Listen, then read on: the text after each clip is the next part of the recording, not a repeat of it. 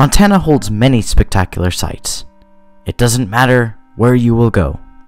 You will always find something new and astonishing.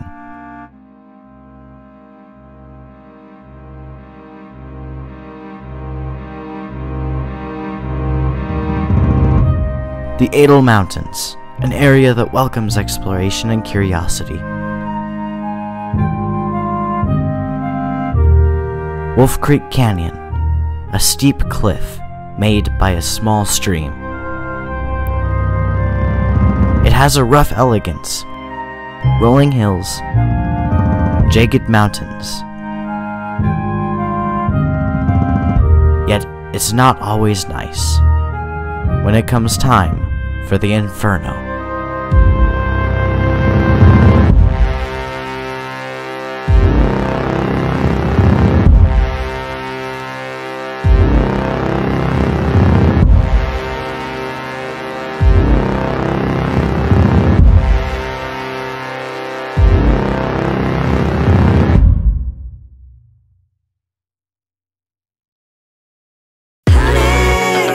We start at the beginning of the end of the Bootlegger Trail.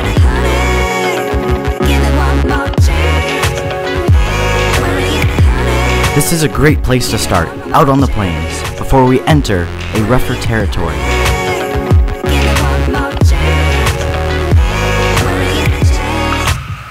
I have taken the drive from Great Falls to Helena countless times, and I don't think I'll ever forget it.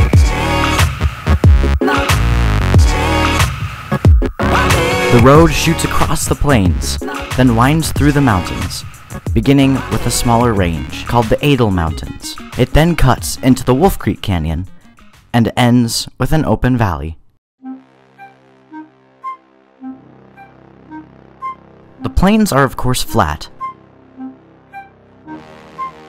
but they give a taste of what's to come.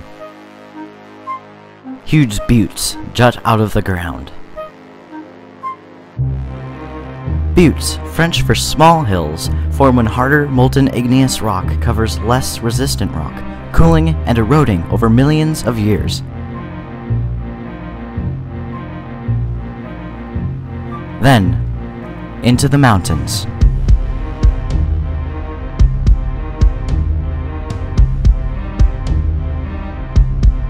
This area is filled with history, shown by numerous dikes and other volcanic hints.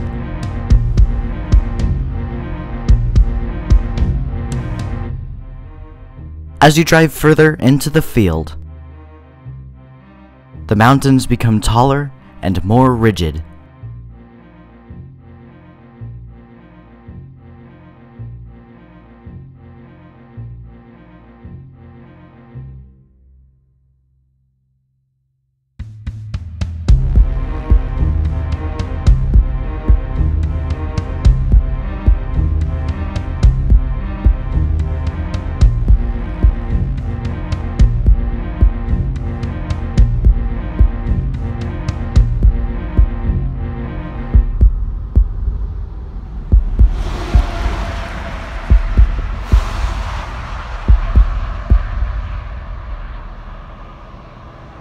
Tower Rock is an example of another volcanic form, called a laccolith. I have climbed all over it, and every time, I take another unmarked trail. Behind Tower Rock is a road that leads to another history-filled area. It goes to the heart of the Adel Mountains.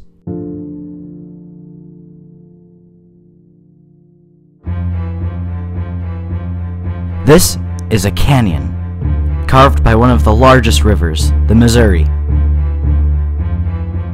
This heart's beauty is admired by people around the world, shown by their passions. Yet, it is a harsh-feeling place.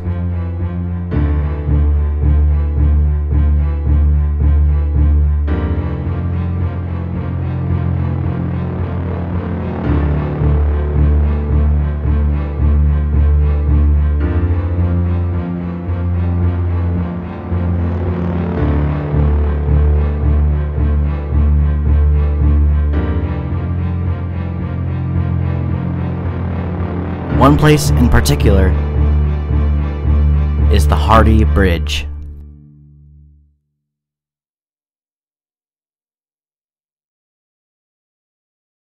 This bridge is most known for its appearance in the 1987 film The Untouchables, playing a role as the US-Canadian border. This entire area has been in many movies, even a film with Clint Eastwood. The Missouri River Canyon is spectacular when inside it because the jagged rocks stand so tall compared to the river that carved them. However, what if we could see it from above?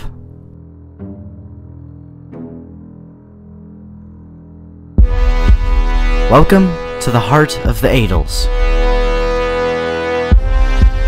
The view from here never gets old.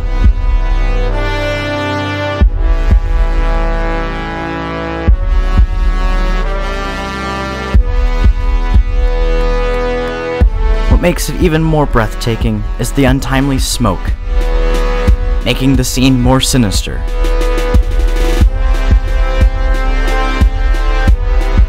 Even though the conditions were harsh, I'm glad I saw it that day.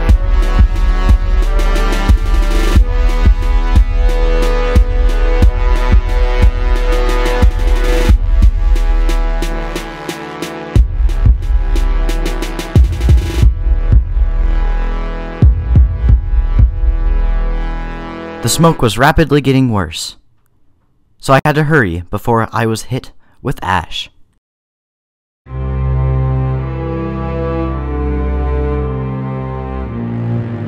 I decided to get off the freeway and on a road I had never been on before, to see what I could find.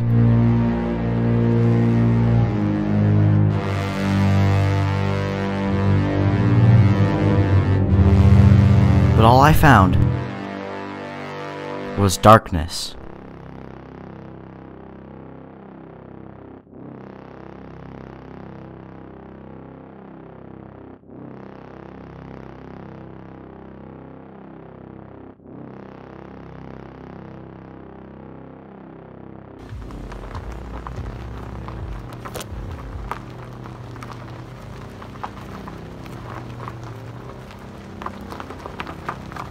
This is so eerie. Like, seriously. I have never been down this road. It's so smoky. It feels like it's like twilight. It's only 6 o'clock, and it's in the middle of summertime. I'm so buried under the trees, and there's smoke right there. It's so ridiculous. It's crazy. I mean, you can, like, oh dear. Alright, well, this tells me it's time to go back. It's actually a challenge to turn around on this road. I think I'm good now. Oh yeah, there we go. Okay, I had to get out the vlogging camera. There's smoke all above me, and it's so dark here, it could pass for being like dusk or twilight. But seriously, I can show you right here. It's just past 6:10. That's crazy. I knew I had to return back to the plains before the smoke got too bad, or I would be driving in pitch black. But I hadn't escaped trouble yet. Crazy, look at that road. I've got some Ooh, that sounded bad. Just wait.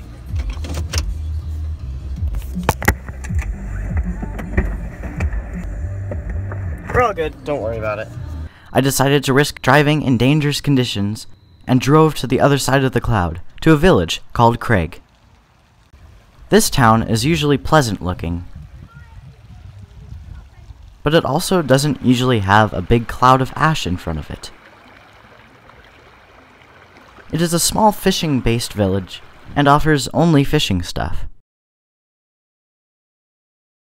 Still, a great place to stop before my journey back.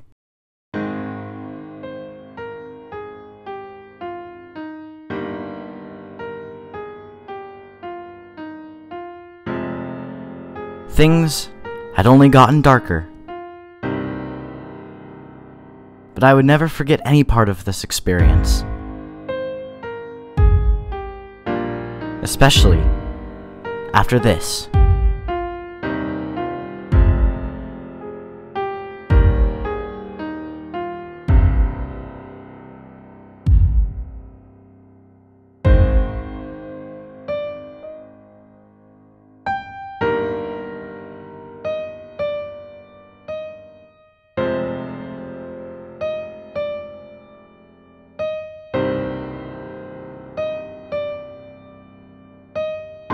I made it to the other side, and the sun began to emerge from behind the shadows.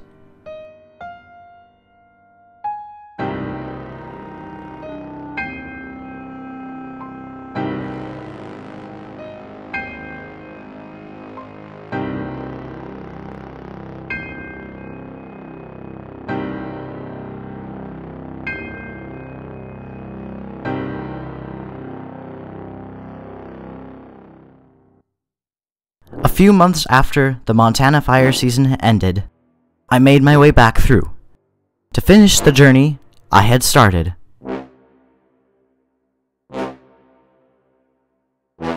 And now, Wolf Creek Canyon. It is as big, if not bigger, than the Missouri River Canyon. Regardless, it is even more impressive, being carved by only a small stream.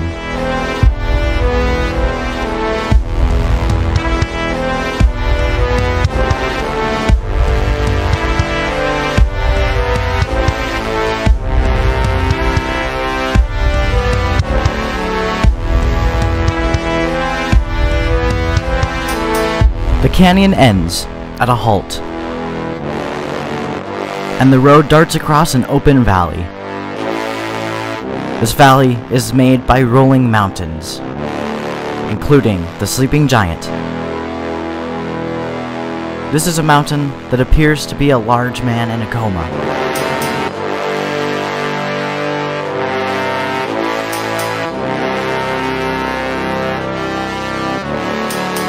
Over the next wave of mountains was the end of the road.